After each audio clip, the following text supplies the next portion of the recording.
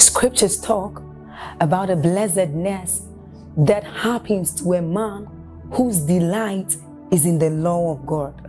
So as Psalm 1 says, it says, but his delight is in the law of God, and doth he meditate day and night.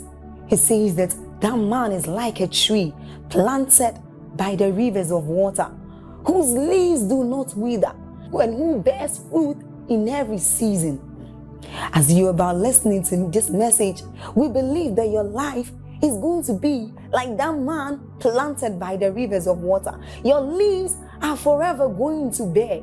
And we know that your season will not pass by. You will forever shine and you will forever bear fruit. We have a lot of content to share with you.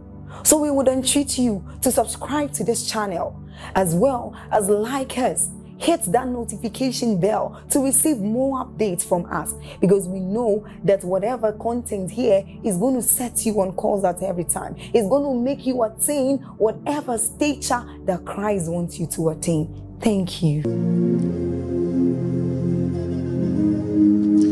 Job 42. Let's see where we can stop for tonight. Shalabaruskiada. Someone is going to begin to pray in tongues very loud. Shouting is the spirit of prayer. Right now as I'm speaking, please just allow me. I hope I'm not messing up my teaching session, but it's just the Holy Spirit moving. When you pray and fast and prepare, God responds. God is not a theological reality. He is alive. So this is what God is telling me. It's going to be a loud shout in the spirit. The Bible says the shouts of joy and victory shall not depart from the tents of the righteous. You are drinking of this grace that will turn you into a sign and turn you into a wonder.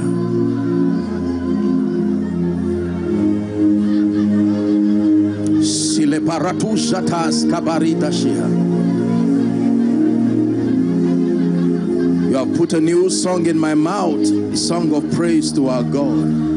Many will see and fear and put their trust in you.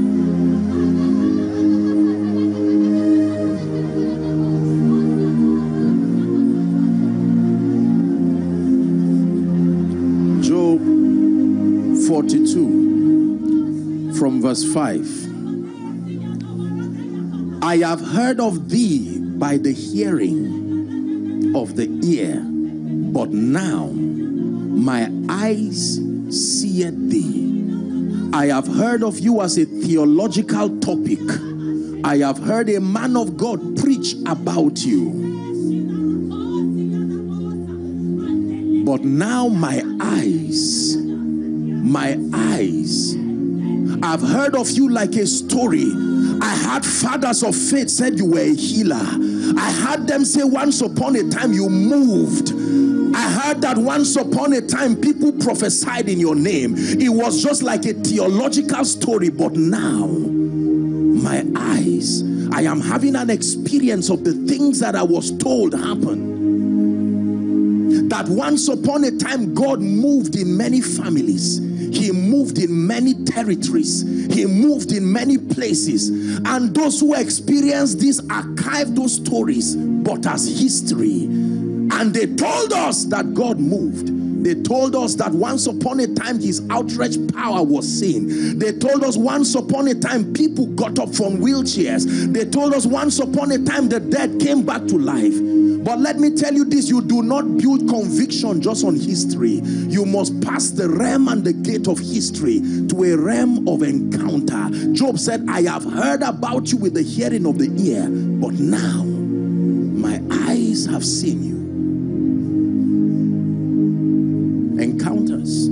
John chapter 4, very quickly, from verse 39. The Bible talks about a woman. The Bible calls her a Samaritan woman. That this woman would come to Jesus by the well, and then they began a conversation, and discerning he was a prophet, she started asking him on aspects of worship.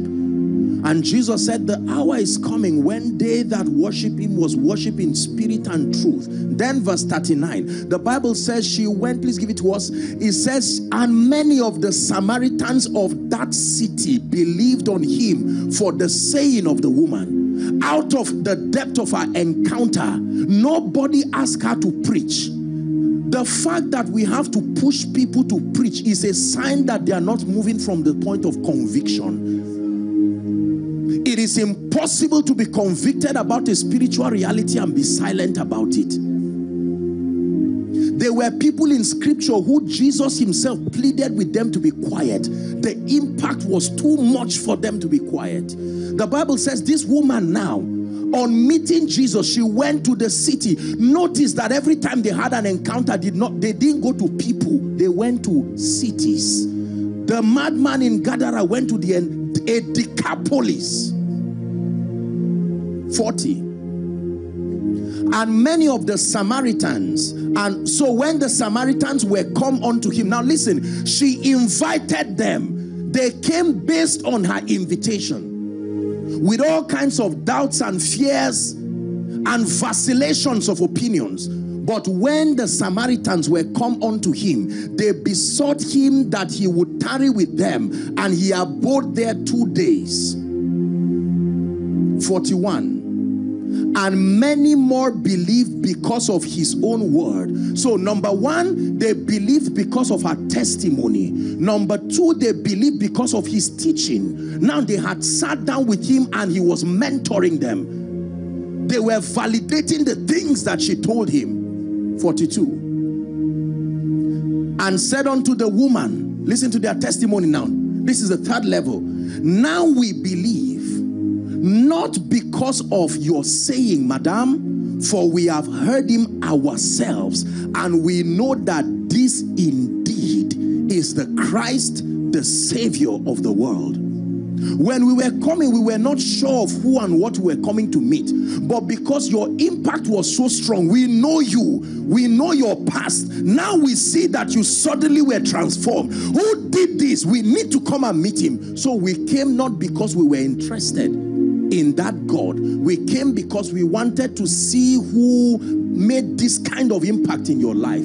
And then step two, we sat down in his meeting and in his conference, and on hearing him teach, we stepped into the next level, believing because of our encounter.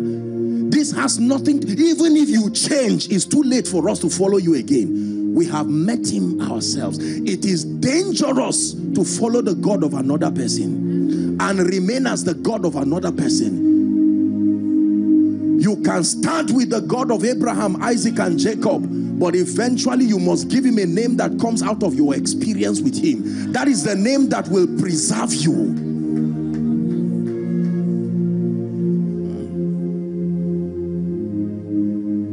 Are we blessed? Encounters are experiences, supernatural experiences.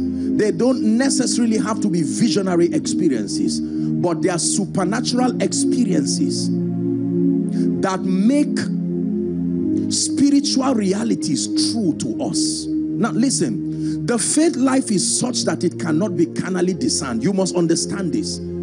The spirit walk and the faith life is not science. It's not sociology. It may borrow elements and aspects of these dimensions, but is higher and greater than it. The Bible itself tells us that the natural man cannot understand the things of the spirit. Why? Because they are spiritually discerned. So when you come into the faith life, the way you learn, academically speaking, the way you learn, sociologically speaking, may be useful, but it may be very limited. You will need to access a dimension higher than that realm to understand spiritual things. Because the way spiritual things are communicated, in many ways, they insult the scope of human thinking. Are we together? Why will a man hang on a tree claiming to be blameless and by so doing save the world? It does not make sense in the physical realm. So you have to rise higher than that realm to understand that there are spiritual laws. Encounters, listen to me, encounters create conviction. The assignment of encounters is to create conviction, the certainty of God, the certainty of these spiritual laws. Let me tell you this. Every time you find out that there are vacillations and inconsistencies in your spiritual walk, the diagnosis is that your conviction is not yet strong. The apostles of the Lamb and the fathers of faith who represented the early church, you know why many of them could die? They could die because they had conviction. Terrorists today die because they have conviction. It is not the truthfulness of what you are saying that moves you. It is the reality of it to you. I can believe a lie and believe it so strong I am willing to die. That's why when Jesus found people with conviction, it didn't matter whether the information was correct or not. He had respect for them. Conviction. So today I believe that God prospers. But then under a certain condition I begin to doubt. When you read your Bible, you will see that even the man who ordained Jesus into ministry eventually doubted who he ordained. John, who was in the wilderness eating locusts and wild honey, Jesus came and by the prophetic he saw and said, behold the Lamb that taketh away the sins of the world. Jesus said for him to baptize him, and he said, no, I'm not worthy to untie even the latchet of your shoe. And Jesus said, suffer it to be so. It's an ordinance, it's a principle that scripture might be fulfilled. Now, under a situation of gross backsliding and offense, John sent the disciples and said, go and tell Jesus, are you really the Messiah? Are you the one to come, or should we expect another? So just because you think you believe what you believe now, you will be surprised that 10 years down the line, you will be the one fighting the exact thing you believe. There are people today who do not believe in restoration because they fasted for years and said, God, if you're a restorer, restore me. And it did not happen. You see, prolonged pain is dangerous because it can force you to create a theology about God. You will bend through the lens of your pain and come up with a viewpoint about God. And if help does not come fast, you will make a doctrine out of your pain and your limitation about God. There are people today, when we say God can favor people, they hate that word because it reminds them of an experience of their waiting for that dimension that did not happen. There are people today, when we say God heals, they feel angry and sad. Maybe because something happened to them and they trusted God. That Rapha dimension refused to show up. That is why it is important to bring Jesus to the scene here and now. Otherwise, a generation will just become historians and no longer Christians. They would carry a historic book called the Bible and now begin to talk to children. And you see, the generation of our parents, respectfully speaking, were a generation of loyalty. Even if they didn't believe you, they would respect you. But this, our arrogant generation, is a generation of proofs and science. They will ask you questions. They will not believe for nothing. You said Jesus heals, here is someone on a wheelchair. Bring your Jesus there. You said Jesus prospers, here is my house rent. It's expiring within 24 hours. They need that manifestation of the grace and the power of God. And if we want to redeem a people and preserve a generation, we must not only advocate the things that are true, we must sustain the grace to defend them. And the name given to that system is an encounter. An encounter creates unbendable conviction. You are willing to live and to die for that truth. Are we blessed? So someone prays in tongues today, and by next week he's not even sure of what he's doing again. Someone is saved today, and by next week he's not even sure whether Christianity is a faith life that is worth his journey.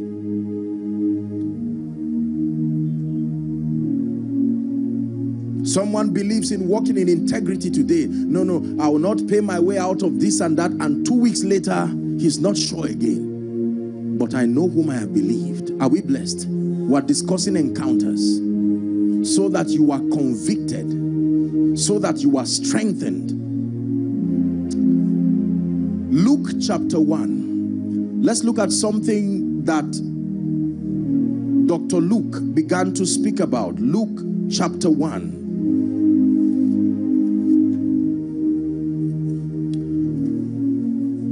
For as much as many have taken in hand to set forth in order a declaration of those things which are what? Most surely believed among us. Not just believed, but most surely believed. Verse 2. It says, even as they delivered them unto us, which from the beginning were what? Help me. Eyewitnesses and ministers of the word. 3, we're reading to 4. It seemed good to me, having had perfect understanding on the strength of being an eyewitness. I was not just a benefactor of history. I was there. I saw it. It says, having had perfect understanding of all things from the very first, to write unto thee in order, most excellent Theophilus. Why? Verse 4. Read with me if you can see it. That thou mightest know the certainty of those things wherein thou hast been instructed. So I don't just want you to respectfully receive it because you respect me. I want you to know the certainty of those things, so that when I am no longer there, you will not live with my departure. Your faith will stand.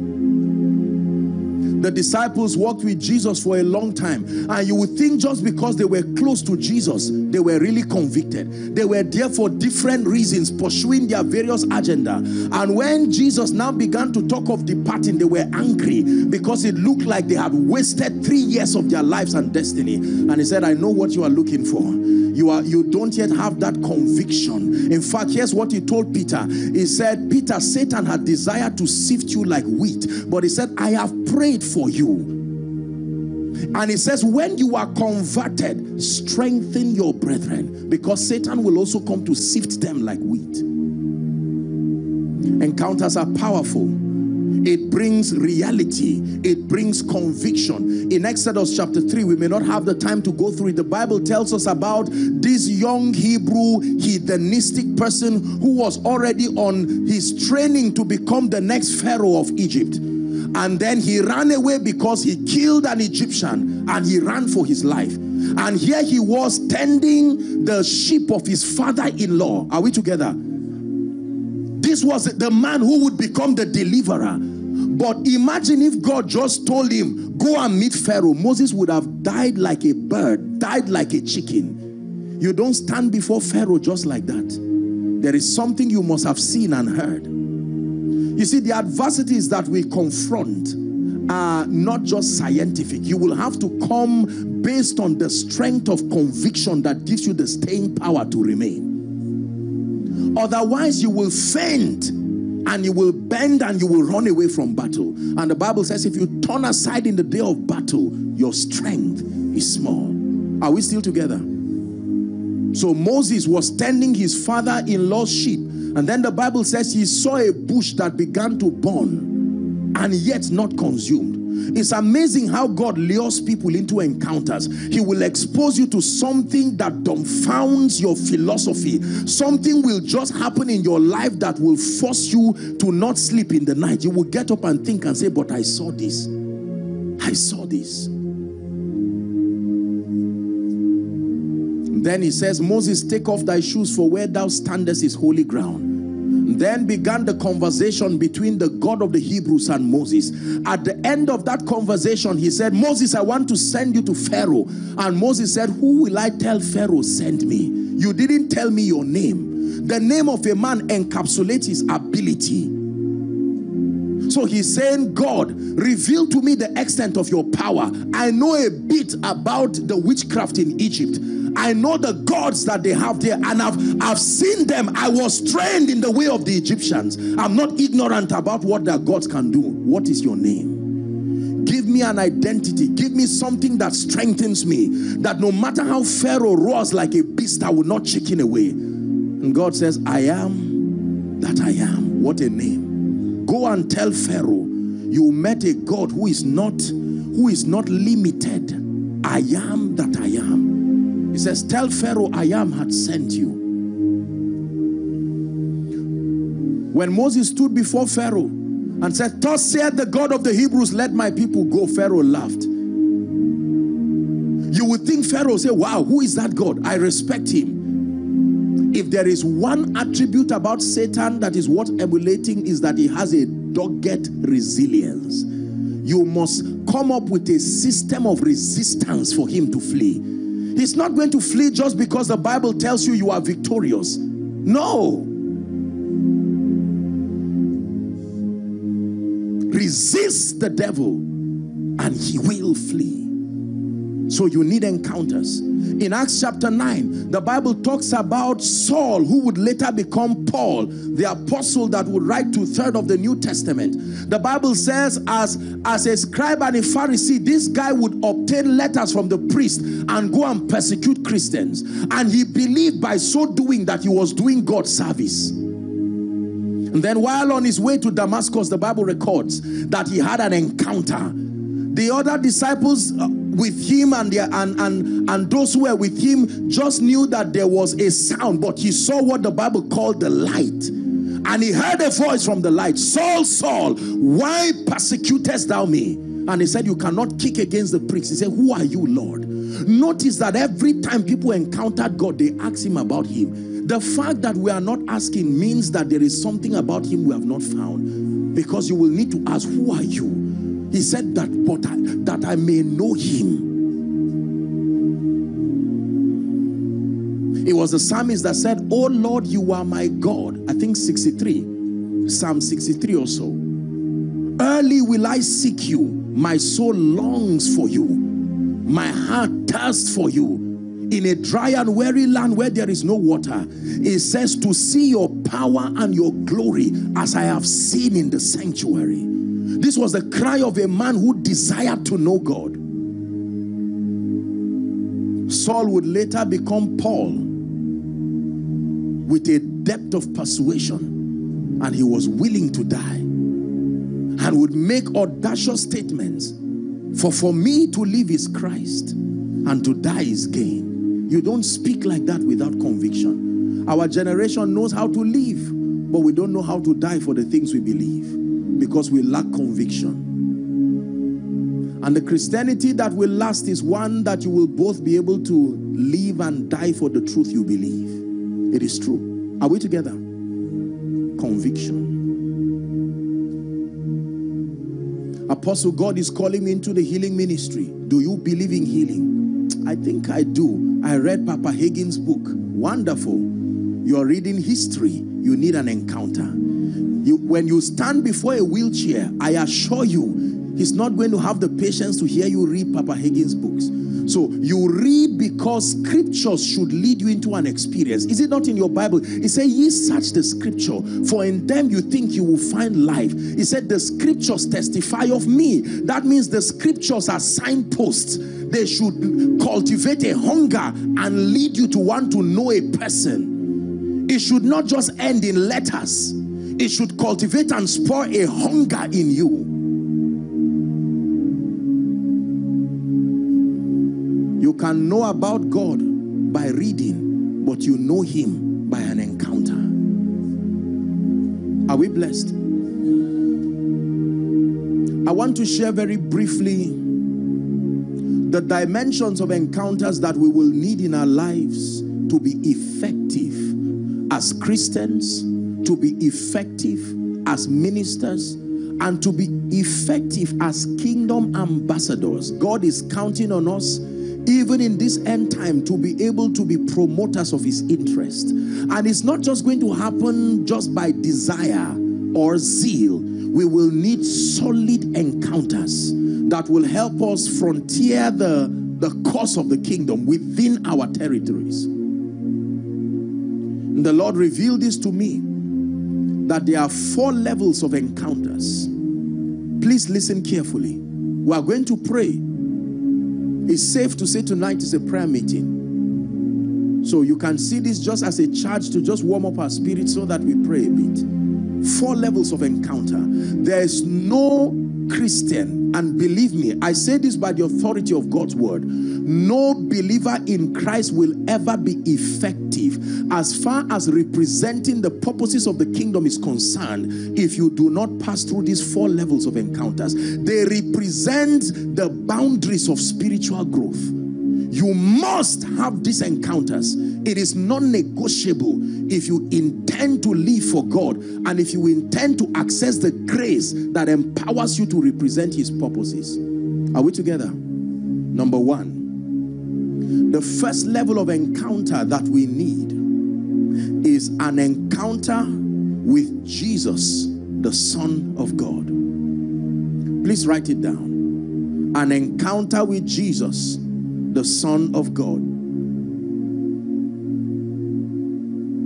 John 17 and verse 3, Jesus is praying now.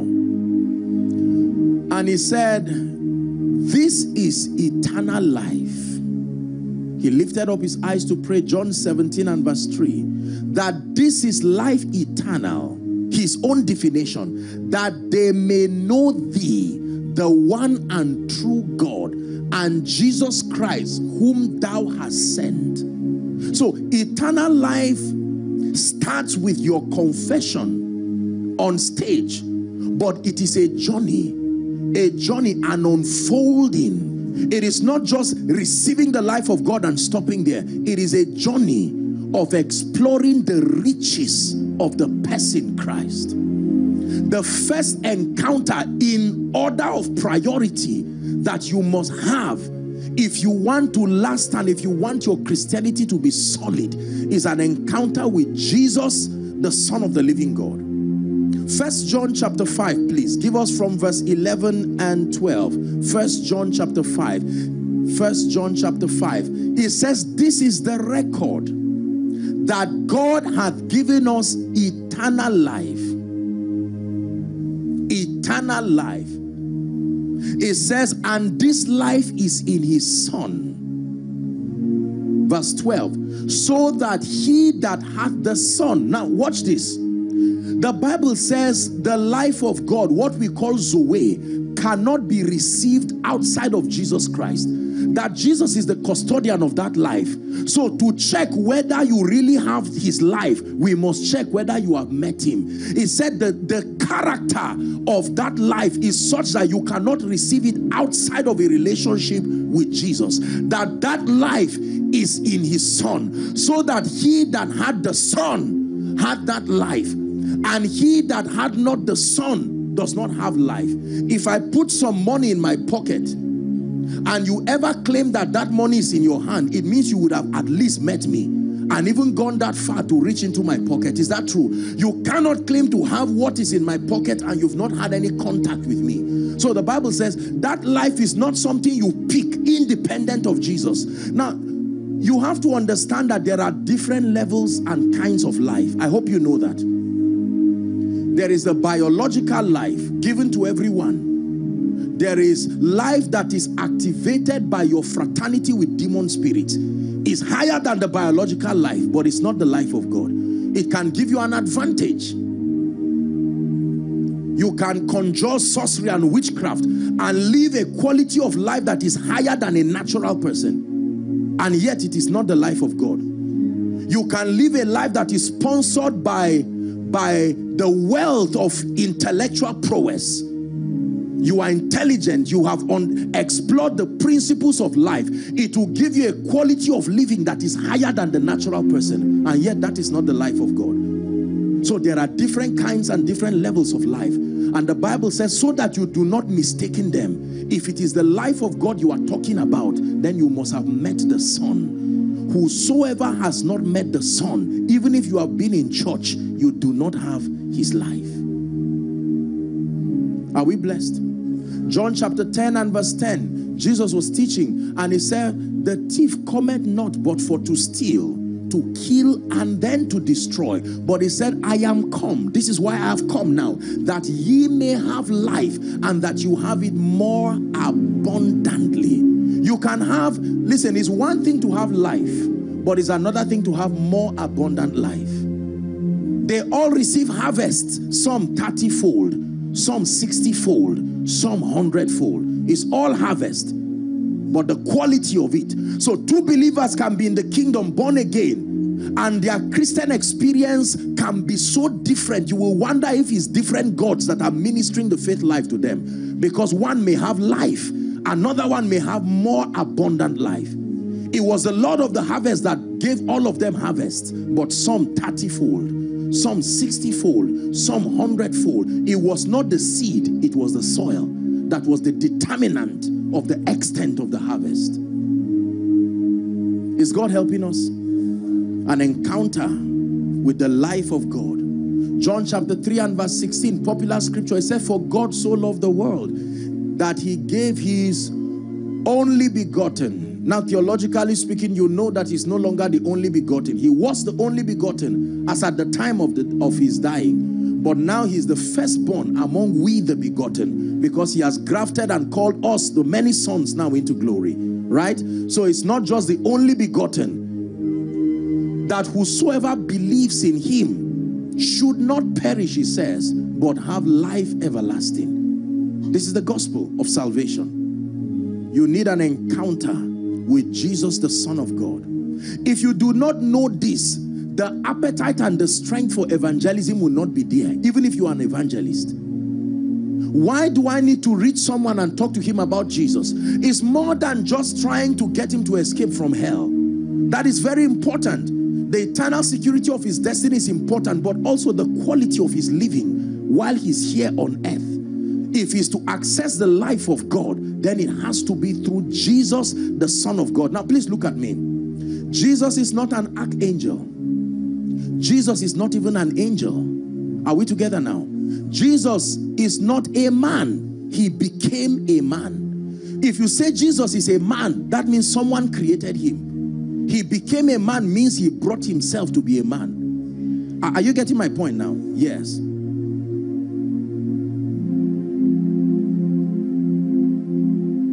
Jesus, the Bible tells us, the Logos of God, the Word of God, he became a man for the sake of men. Are we together? And I've shared it again and again why he went to heaven in his body. He went to heaven as a man so that he can come back. Because if he went as a spirit, he would need to look for a body to come back. But the angel said, this Jesus you have seen, he will return. There is a law called the law of territory. You cannot operate in this realm. Whether you any kind of spirit, including God, you must have a body that escorts you here. So the word became flesh so that it would dwell among us. Then we beheld his glory. So he went back bodily so that he can return now. It is going with his body that assures us that it's not a scam that is coming back.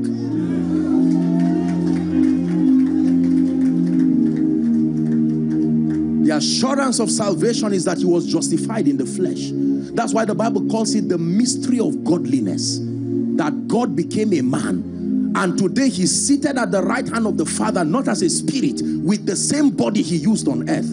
So we know that he can return back because there's no hindrance to his coming. The condition for his returning is that you have a body, and he has that body. And that is also why he can still act on earth, because he still has a body called the church. It's the body of Christ. So he can still use that body to walk.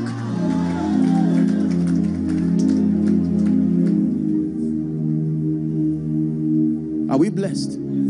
An encounter with the Son of God. When people are not saved and they don't take Jesus serious, when our family members are not saved and they don't take Jesus serious, it's not just the issue of evangelism alone. It is death. It is death, both here in this life and outside of that life. You will say, oh, apostle, but they are rich. Let me tell you, there is a vacuum that God created in man that only his size can fill. Money cannot fill it. Education cannot fill it. I've had the privilege to be around a few successful people, and I can tell you, regardless of all of those physical things, there is a peace that only God, he said, peace I give you, my peace. There is the type you can get when you build a house. Congratulations. There is a type you can get when you go to school. There is a type you can get when you have children. But there is a kind of peace only God gives. He said, my peace I give to you, not as the world gives. Anyone who claims to have that peace without Jesus is lying. My highest definition of success is peace. More than progress, more than achievements, peace. There are many people today who will pile up their achievements like a rubble and set it on fire in search for peace. The peace of God is a gift. You can sit in the midst of storms and laugh by an agency ordinary human beings cannot explain. He said, the Lord is my light and my salvation. Of whom shall I be afraid of? One of the proofs that you have met the Son is peace. That his peace in your heart. You see, this running around that people do around life, hey, there is nothing that is truly an emergency when you have the peace of God, because you are assured that even in life and in death you are victorious. But you see, many times when we save people, we miss the peace part. I know you are saved, not just that I check. I cannot see that righteousness. It's a gift and it's spiritual, but I can see the peace of God in you. Peace is not carelessness. He makes me to lie down in green pastures. Because you are already crucified with Christ. And it is appointed for men to die once. And if you are dead once already, the devil will not trouble you again. The peace of God that surpasses all understanding is in a realm that is higher than understanding. So someone looks at you and says you are stupid. Because the peace of God is in you, it secures you. You are not looking to prove a point, to say, look, I will show you. No. That is the life of one who does not have the Son. The security that peace gives you rest. Just to let you know that your salary will not come this month, and that trouble wants to come, and the peace of God says, go to bed. If God is awake and you are awake, who is leading who? If he's awake, sleep. He is called the keeper, not just the owner of Israel, the keeper of Israel. That's a language of responsibility.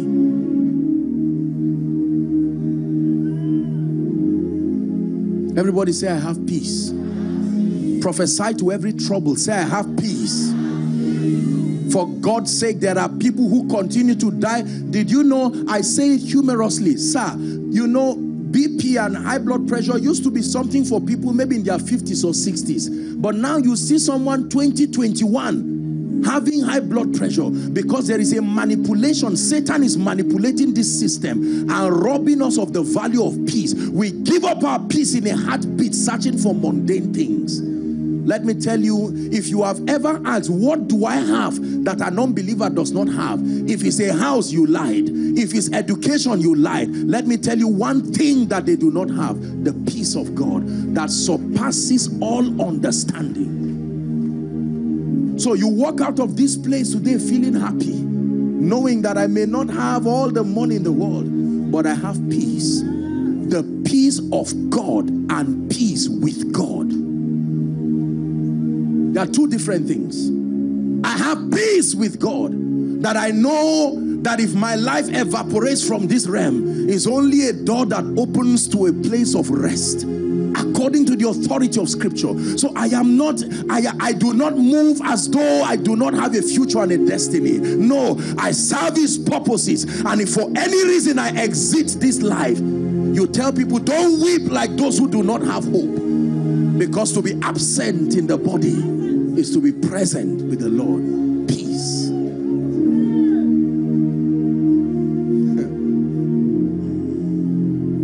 The peace of God. Many believers do not have peace. I tell you this. Many people do not have peace. Lack of peace has broken marriages. And they think the cause is the spouse. They are looking for something neither of them can give themselves. It's only the Prince of Peace that can give that. And this life is in his Son. Is God helping us tonight? That whosoever had the Son had that life. If we stop here tonight, you have learned something, that you can walk out of this place with peace. You can stand and the bills are staring at you. You can stand and the sickness, they say there is something. Yes, you will trust God for healing, but not by worrying. There is peace. That I know that the worst of it is still victory for me. Peace. Oh, believers, we need to grow up. There is what the world cannot give. The world can give you land. The world can give you permission to build. The world can give you secular education. Hear me. The world can give you promotion. They can give you awards. But there is one thing that no market can sell. There is one thing that no bank can keep. There is one thing that no security system can guard. It's called the peace of God, administered by the Prince of Peace himself.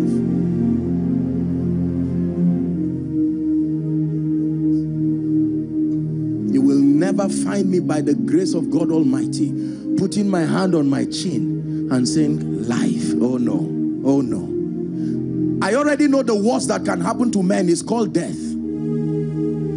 And the Bible says, oh death, where is your sting? Do you know what that means? Hold on. Do you know what that means? That like the sting of a what they call that? Of a scorpion. You see that now? It has lost its power, because death is two things. One, it can be doom for someone, or number two, it can be an entrance, a door that leads to another realm. They are all called death. It is within your power to choose which one. By that death, I don't just mean cessation of life, I mean transition to another reality. They are all called death. Please find peace tonight. We worry too much. We have given the devil plans. Where is my child now? What if they destroy him? The keeper of Israel. That child is only a loan to you. No matter how responsible you are, there are limits to which you learn to rest. Enter your Sabbath, my soul, find rest. Lord, I know that I need my child's school fees tomorrow, otherwise I will be in trouble. And it's human to be afraid and to think, but later on just remember, hey, I'm a Christian. I'm not irresponsible. If you, being evil, know how to give good gifts. Lord, I rest in the conviction that you are Abba, my source, my sustainer, and my defender. Let your jealousy vindicate me, even within this time. Let me tell you this. The Bible says, stand still and then you will know. There is an information about God that only being still brings. Stand still and you will know that I am God. If you can't be still, you will not see that dimension. Stand still. I know the rent issue is before you, but stand still. Ladies and gentlemen, I am not stupid. I'm a human being too. I know that sometimes it's difficult to stand still before certain things. The medical report, the issue, the backlash from your family members. I've not seen the benefit of your Christianity. You are just praying vigils upon vigils. You've been praying for vigils, no child, no husband, no wife, no this, no money. And sometimes you feel stupid for being a child of God. But I bring you good news. The Prince of Peace is still on the throne. And let me tell you, he knows how to administer that peace. The peace of God is not just emotional comfort. It's that he resolves all the things that must make sure the turbulence in your mind goes away, so that you can have true rest. Are we blessed? An encounter with the Son of God. And within the few minutes I have left, somewhere along in this service, I will be making an altar call that there are people who really need to know the Son. I don't care whether you've been around church, you've been around, no.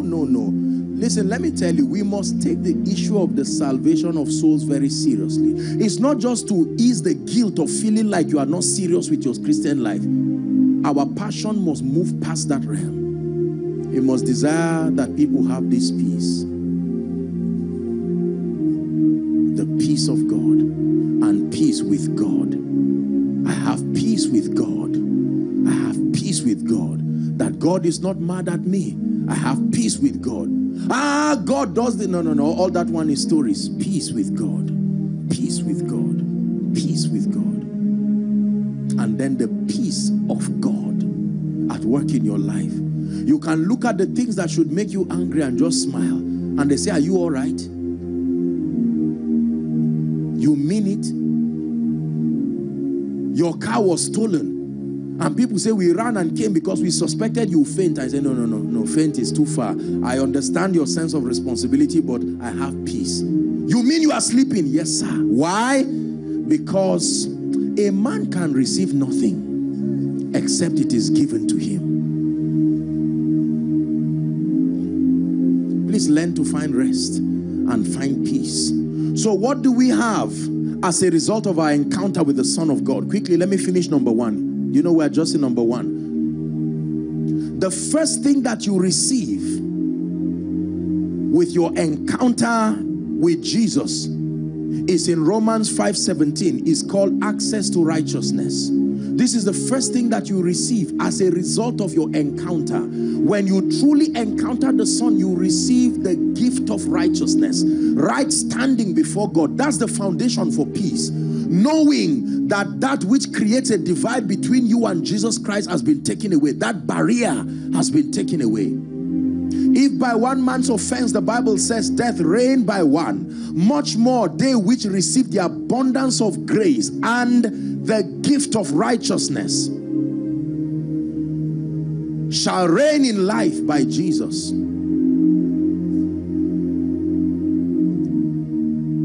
Take it higher for me, Elijah. That I want to sing that song that says, I'm no longer a slave to fear. Please, you need to cast fear, cast fear, cast fear, cast fear from your mind, cast fear from your life. I have the righteousness of God, right standing with God, that he loves me. Are we together now? Romans 5:17. And then number two, very quickly, what do you have as a result of your encounter with Jesus, the Son of God? You have the life of God, Zoe, the life of God, according to 1 John 5:11 and 12. I'm being very simple so that we can have something down. So the righteousness of God gives you room to have the life of God. The righteousness of God comes as a result of your being justified by faith. The Bible says Christ has redeemed us from the curse of the law. It says, being made a curse for us, for it is written, is a law that has been written, that cursed is everyone that hangeth on a tree. That the blessing of Abraham is not cars and houses. The blessing of Abraham is justification by faith. The blessing of Abraham would come upon we the Gentiles, to the end that we receive the promise of the Spirit through faith. So justified by his blood, I have peace with God. Oh, your village people were idol worshippers. I know. They ate human beings. I know. But right now I have made peace with God through the blood of the eternal covenant. This is very powerful. Righteousness gives you access to the life of God. And then number three, what do you receive as a result of your encounter with Jesus Christ? You have access to the spiritual blessings that reside in heavenly places, the peace of God being chiefest of them. Ephesians chapter 1 and verse 3. Paul is teaching now. Thanks be to God, the Father of our Lord Jesus Christ. He says, who had blessed us with all spiritual blessings in heavenly places in Christ.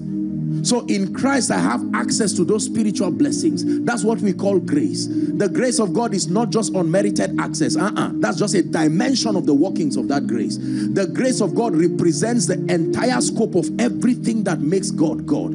His peace is grace. His wisdom is grace. Are we together? His power is grace. Anointing is grace. His mercy is grace.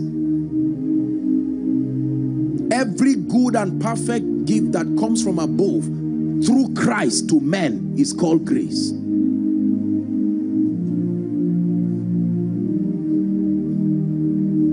Let's take one more before we close for tonight. Is that fine? The second encounter that we need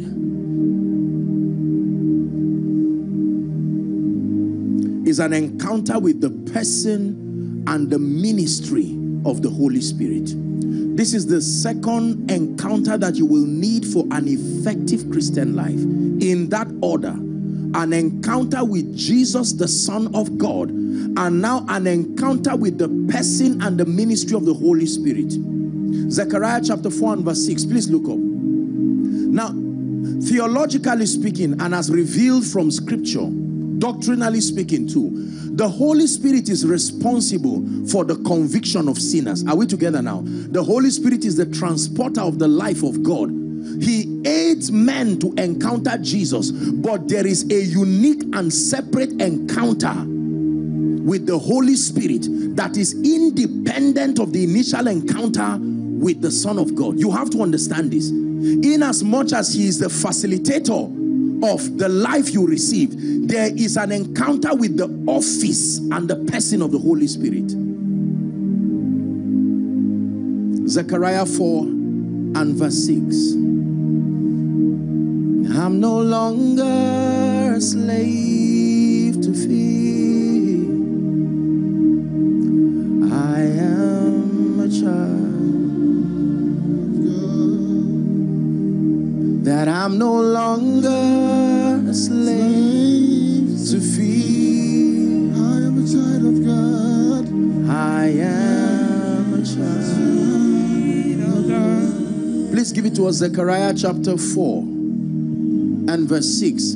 And he answered and said unto me, saying, this is the word of the Lord to Joshua Selman, saying, not by might, not by power, but by my spirit, saith an angel, saith the Lord.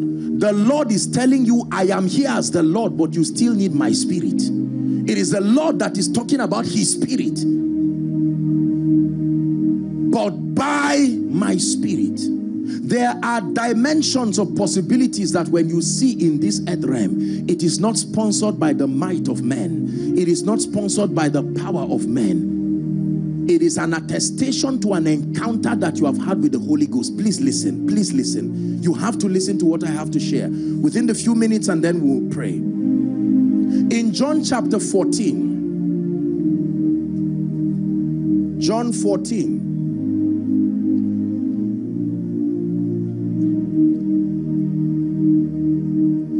John chapter 14.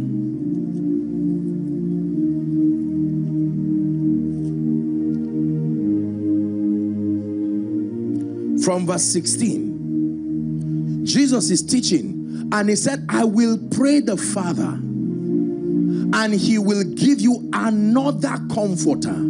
Are we together now? That he may abide with you forever. We're reading to 18. Even the Spirit of truth. That's what he's called. Jesus is teaching about the Holy Spirit now, whom the world cannot receive. Why can't they receive? Two reasons. Number one, because it seeth him not.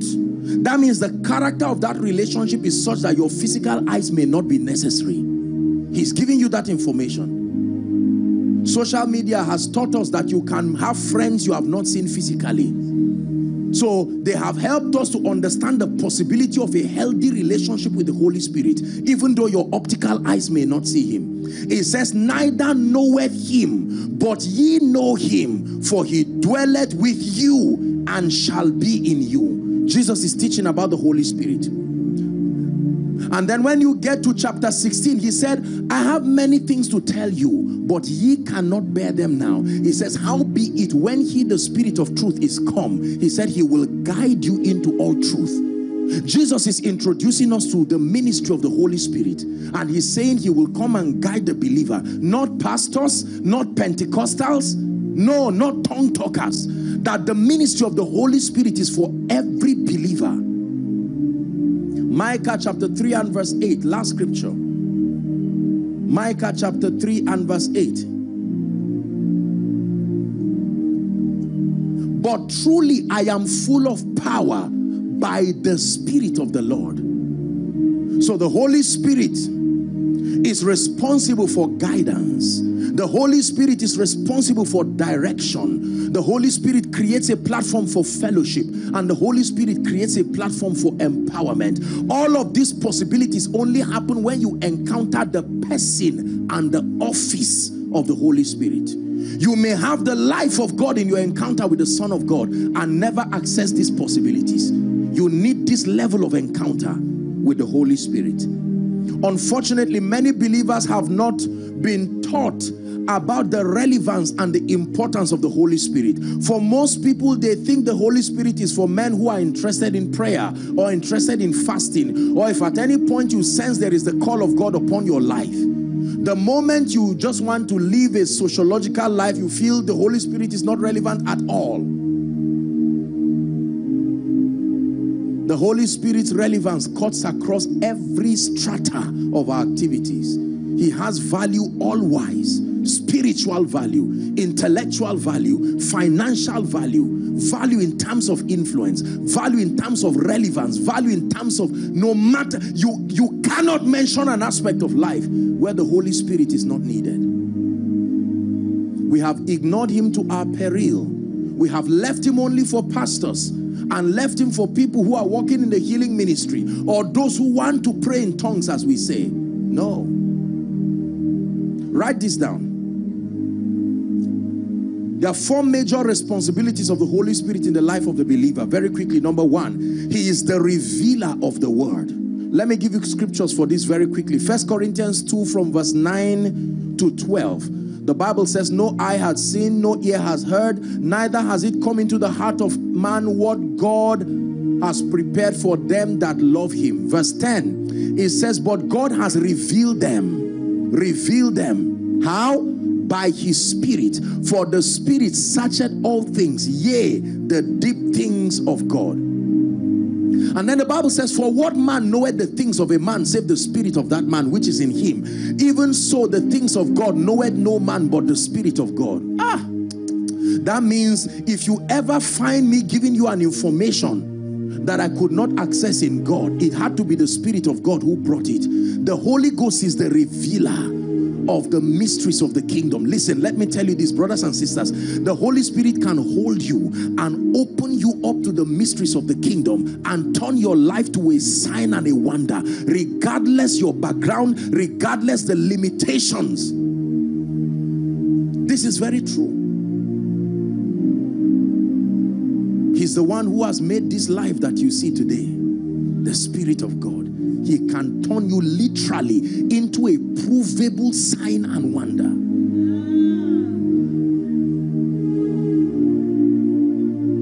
Now I understand what great people like Catherine Kuhlman and all these people would cry and sob for hours and say, he's my best friend. Do not let him depart from me. Don't grieve him. It looked like they were just being emotional. You see, many things about Christianity looks fake until you really encounter those dimensions. Take your place, take your place.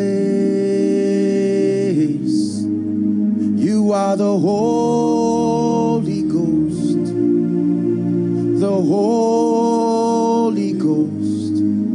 You are the Holy Ghost, the Holy Ghost. Take your place.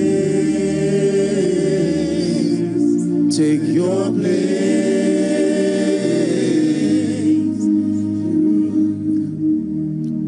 What is the relevance of the Holy Spirit? He is the confirmer of the word.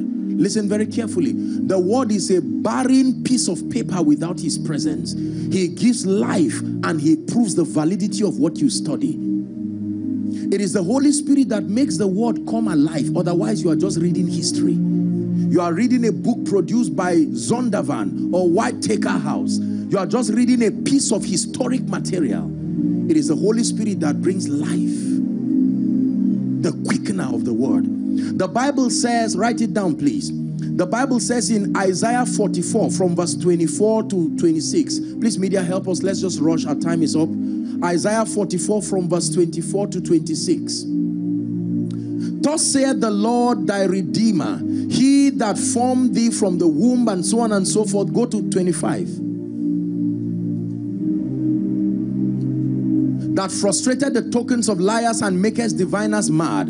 He turneth wise men backward and makes their knowledge foolish. Now, 26. That confirmed the word of his servant and performed the counsel of his messengers. Is one thing to speak and just speak empty words, but the Holy Ghost is that force, the invisible but real force. You see, the only way to understand your relationship with the Holy Ghost is to understand marriage. To understand marriage. When two people are getting married, notice what happens. The man is standing this way. Are we together? Many of you are smiling now. What a good example. I just mentioned the issue of marriage. And then the wife is standing there. Now watch this. They don't even know how the journey is going to be. The man is smart with his necktie or bow tie. The friends are there cheering him. And the lady is standing looking gorgeous. Her 15-year-old dream, 16-year-old dream, finally coming to pass. And they ask a question. Listen now. Do you take this woman as your lawfully wedded wife, etc., etc.? He doesn't even listen. He says, yes, I will. Are we together? And they ask her the same question and she says, yes. Watch this. Then they join them together. And they say, therefore, shall a man leave his father and mother and be joined to his wife, and two of them become what? One flesh. Theologically, it's a concept called the doctrine of interpenetration. It's the mystery by which two entities become one. It's the mystery of what we call the salt covenant. That means everybody brings their salt and you put it together. And the condition for separation is if everybody can pick their salt out. So you and the Holy Ghost, I hope you know the church is called the bride of Christ. So there is a marriage that really happens, that you stand and the husband, listen, any responsible man's assignment is to make sure that his wife feels loved and is comfortable. Remember, the assignment of men is to love their wives, and the assignment of the bride is to honor her husband. Are we Bible students? So every man is a woman in the spirit. So when you see me stand here, I'm standing like a faithful bride. That husband must be there to confirm that our marriage is still in place. So listen, if a man is a CEO and is a multi-millionaire, and even if he didn't discuss with his wife and she comes to say, well, on behalf of my husband, I donate 1,000 shares. For the sake of his love for her, they can argue it later on. But you will have to back and redeem that pledge. Because that man, if he cannot cater for his wife, he has shown irresponsibility. Are we together now? Every marriage that is healthy must see the signature of the husband on the woman. Is that true? So when the signs and the wonders and the manifestations of heaven happen through a mortal man, it is that husband showing that the union is still strong. He's showing that you are like, it is unfortunately in this union, it is the wife that you see. You don't see the husband, but he is there, jealously there. And the Bible said jealousy is the rage of a man. So when you speak, you put in pressure on the integrity of that husband. In the name of Jesus, be lifted. And then that husband swings to action. Now, it looks like you are using him, but he said, wives, honor.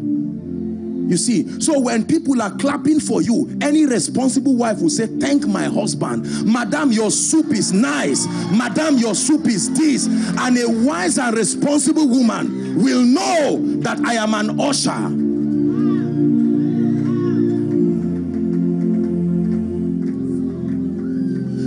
Vashti made that mistake.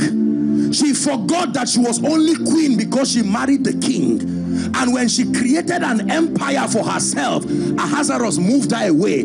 Esther was about to make that mistake, but Mordecai, standing in the place of the Holy Spirit, warned her and said, don't forget, a vacancy was created before you came. And she met the king, and the king lifted his golden censer and said, what would I do for you? And she didn't ask anything for herself. She said, oh king, I want to organize a ceremony for you. I want to flaunt your glory. And the king said, this is what Vashti failed to do. So if I be lifted up from the earth, not you, not your agenda, not your ministry. So when we worship him, we're like a faithful wife putting pressure on our husband. When we give him the glory, when men clap for us and make it look as if all that happens is a fabrication of our intelligence, we are wise enough to understand that we are faithful brides, and we direct them like ushers to that Spirit of God who represents the presence of Jesus to us. And God said, you did this for me. You had the opportunity to enjoy the stage light, but you turned men to me. Let's go. Another level of miracles, another level of signs and wonders. A man is a dimension of God. Listen, I hope you know that marriage has nothing to do with a man and a woman. A man is a dimension of God. A woman is a dimension of God. God separated two of them to act out the highest dimension of relationship. Marriage is supposed to be the closest way to know God. And so he doubled that. While doing that, there's an opportunity for procreation and advancing and filling the earth and subduing it. A woman is a dimension of God. A man is a dimension of God. As two of them relate, the first revelation of Jesus that should be seen by children is in their parents. So whether the children look at the husband or the wife, they are still seeing dimensions of God. They should learn God before they get to Sunday school. This is the way you father me. I love the way you father me. This is the way you father me. I love the way you father me. Take my body, my soul, my spirit. Breathe on me. Take my body, my soul, my spirit. Breathe on me. You are the Holy Ghost. Holy Ghost. You are the Holy Ghost. The Holy Ghost. Take your place. Take your place. Listen, you see, when we grow in intimacy with the Holy Spirit, again is akin to marriage. Do you know, when a man is married with his wife, they have through intimacy learned various ways of communicating that you will be surprised. A stranger cannot know it. You can be a visitor in their midst and they are talking and yet you cannot hear, because through that relationship they have developed codes that mean get minerals for him, and yet you don't hear the mouth speaking. So to really know how the Holy Spirit operates, you cannot know him theologically. That marriage must happen. It is while you are walking with the Holy Ghost. One time he will now teach you that every time you go to minister, that fire you feel, this is what it means. You can't create a doctrine out of it. It's a personalized dealing, unique to you, as a testament of your relationship. What that fire may mean to me may mean different to someone else. That's why creating doctrines out of experiences will mislead the body. There is a way he has trained me to know what anointing is in a place. There is a way he has trained me to know what angel is in a place. These are not things that can be taught. I can only create the portal for his presence to come and leave you there with him. It's a relationship you will have to develop. It's like driving. I can show you everything, but eventually as you start driving, you develop a chemistry with that car. Take your place. Take your place. Take your place. Take your place.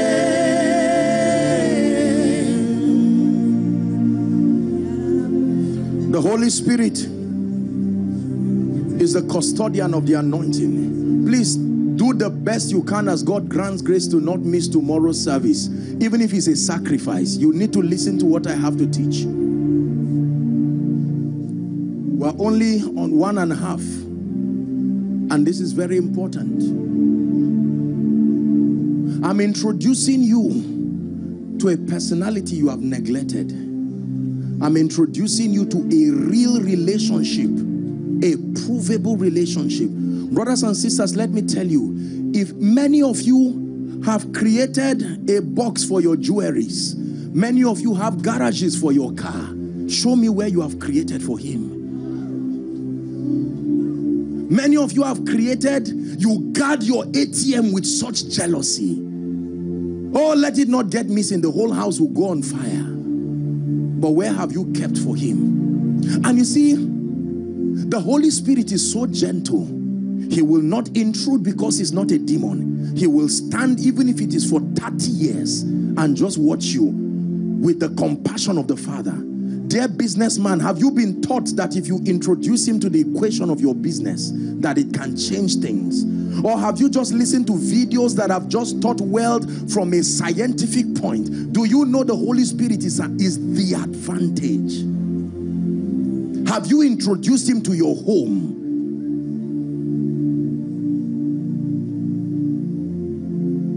Look at my life. Many times I look and I say, Spirit of God, oh, that these people would know that you are the force behind the things they celebrate. That if there is anything worth celebrating in the life of this man, let me tell you, the man you are seeing before you is only a puppet. You need to see the force that is behind. Like a faithful bride to her husband. So when you see me coming here, you think a man just walked in, but you have not seen the other one. Husbands, love your wives. It is on the strength of that jealousy that we boast. Every woman's confidence is in the love of her husband. So when you are aware, what gives the audacity to speak to someone and say, by tomorrow your life will change? Who gave you that audacity? I tell you where it comes from. It comes from the confidence of your oneness. That the one that married you so happens to be an infinite, a represent. Paul called him the great power of God.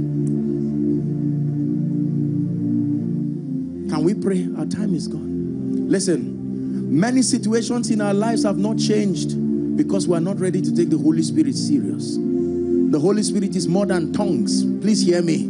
The Holy Spirit is more than ministry. Do you know that certain people in life can be blessed for the sake of others? Is there any man in the house of Saul that I may show him kindness for Jonathan's sake? Do you know many things can happen in your life for the sake of the Holy Spirit or on account of him? He is the force that makes that favor upon you speak. That someone sees you and says, I just like this person. No, nobody just likes this person. There is the force behind it. It's time to take your life and your relationship with him serious. For many of you, you started well with him, but I don't know what happened on the way. You just left him because ministry started working well. Some of you left him because you entered a physical relationship.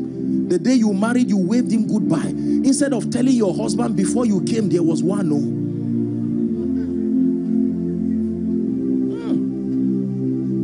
I would give up ministry 1,000 times to preserve his presence. 1,000 times. I would drop this mic without thinking about it. Take your place. We're praying. Take your place. It's not a special number. Take your place.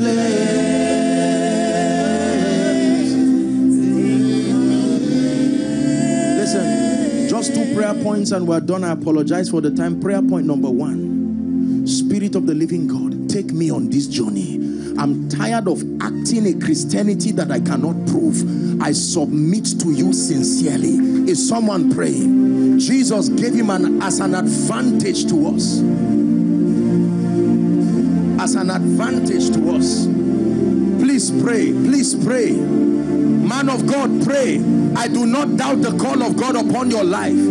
I know that there is the hand of God upon you, but you will not excel in ministry on the strength of the flesh. I know he's called you into business. I know he's called you to be an influential person.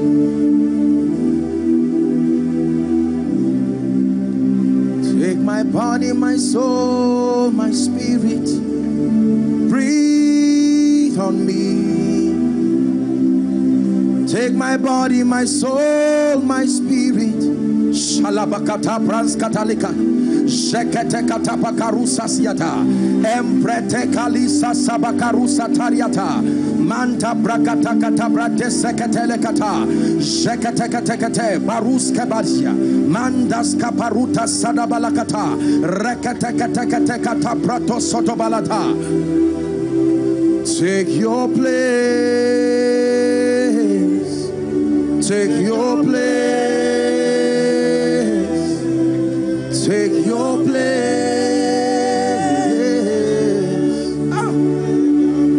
The quickener, the one who guides, the one who turns ordinary men to signs and wonders, the Spirit of truth, the Spirit of grace, the Spirit of God, the representation of the presence of God.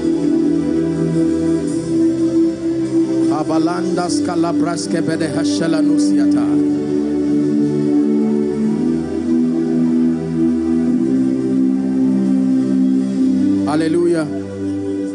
Hallelujah. One last prayer. There is one thing I know about God. There is nothing that attracts the presence of God to a man like total surrender and brokenness. Let me tell you this. More than prayer, more than fasting, more than vigils, in my experience with God and as proven from scripture, the greatest magnet to the attention of God is a broken and a contrite heart. You can pray, you can fast, you can attend vigils, but I tell you this, you want to draw the attention of God, there is a position. A heart that says, Lord, I'm completely open. We are going to cry for a few minutes in this place. Listen to me. I don't care whether you're a man of God. I don't care whether you're a pastor. You are going to take off your golden crown and join the elders. You're going to say, Lord, purge me. My heart is open. There is an experience I seek for. There is a dimension of reality. If you are ashamed to cry before God, you are not serious. Believe me. Believe me. Believe me. Lift your voice. Cry before your maker. Outside, make sure you are praying. Few minutes and we're done.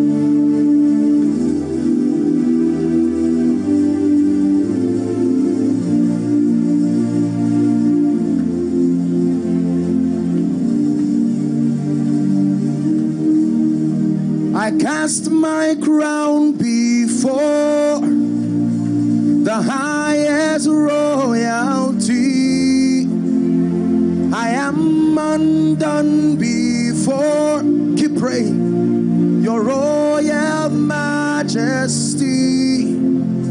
I truly cast my crown before the highest royalty. I am undone before your glorious majesty. You're the King of kings and Lord of lords. You are the King of kings. You are the Lord of lords. Your royal majesty.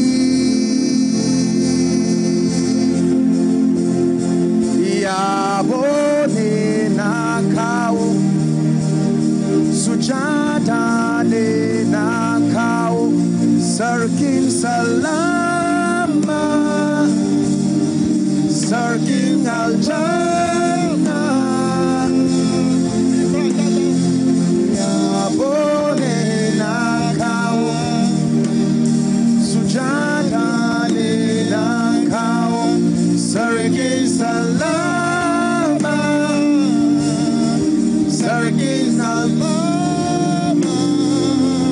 I cry my heart. 1 minute, pray. It is only when the sacrifice is upon the altar that the fire falls.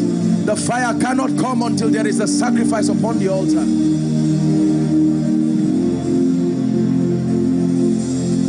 One more minute. Some of you are crying. Don't be ashamed of your tears. I come to you, the lover of my soul.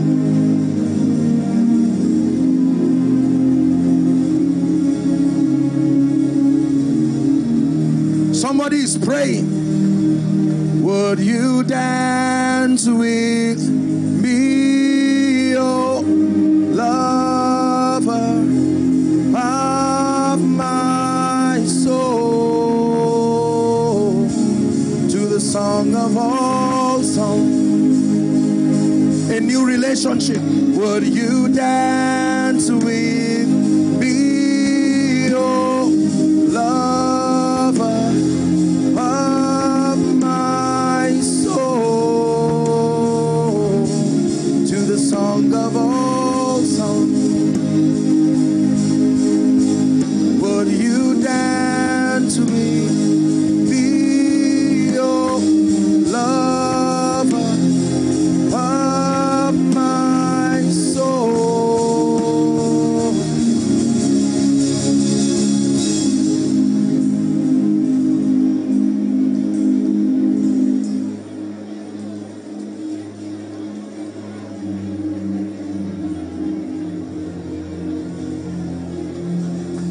Please pray. I apologize, but let that alabaster box break. Let it break once and for all. As you are praying, God will be calling you. For some of you, God is saying, you've neglected me. You've neglected the praise of prayer and fellowship. What so distracted you? Like the prodigal son, he said, I will arise and I will go back to my father. And say, Father, I have sinned against heaven and I'm not worthy to be called your son. Please pray. To worship you I live. To worship you I live. I live to worship you. To worship you I live.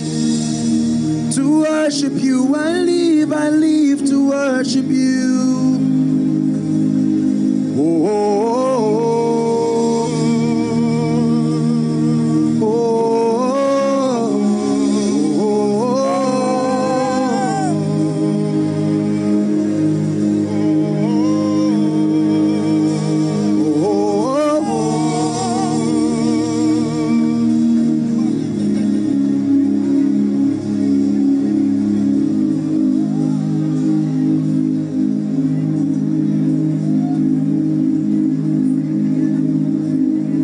you to sing this Yoruba song for me. Ọlọ́run tó dá ọ̀run òkè ìgbà ni ẹ̀yin ni mo fi ọpẹ́ mi fún. Ọlọ́run mi o. Ọlọ́run tó dá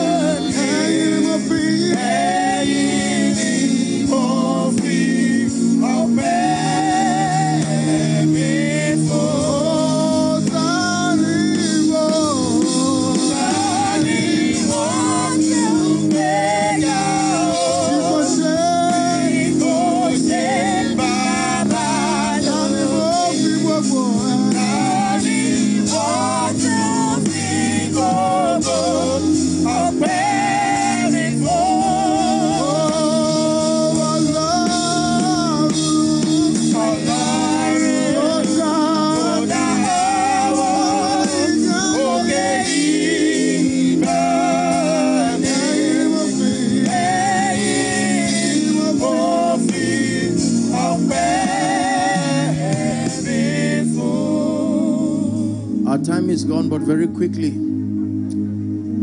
there are two categories of people that I'm going to be praying for. The first, there are people here who are saying, Apostle, while you were speaking, that Spirit of the living God was speaking to me and saying it's time to get serious with God. You may hang around church.